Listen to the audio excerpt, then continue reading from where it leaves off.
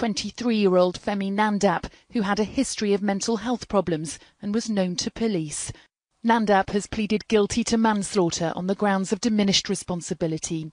But Dr. Ensink's baby daughter will never know her father and may one day ask who was responsible for his death. Morecambe Wise, Britain's greatest comedy double act. It really was what we call today event television.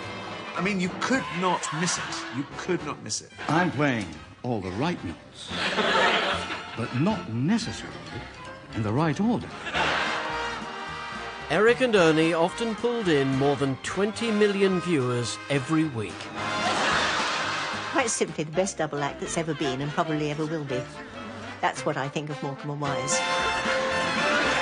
We felt we knew them and we felt they would never let us down. They were just at the top of their game and they stayed there for an almost impossibly long period of time. What's your name? Elton John. Sounds like an exit on the motorway. Together they created some of the greatest comedy moments of all time. He's not going to sell much ice cream going at that speed, is he? A classic Morecambe Wise episode, lost and unseen since 1970, has been rediscovered. You grew that for a girl, didn't you? No, she grows her own.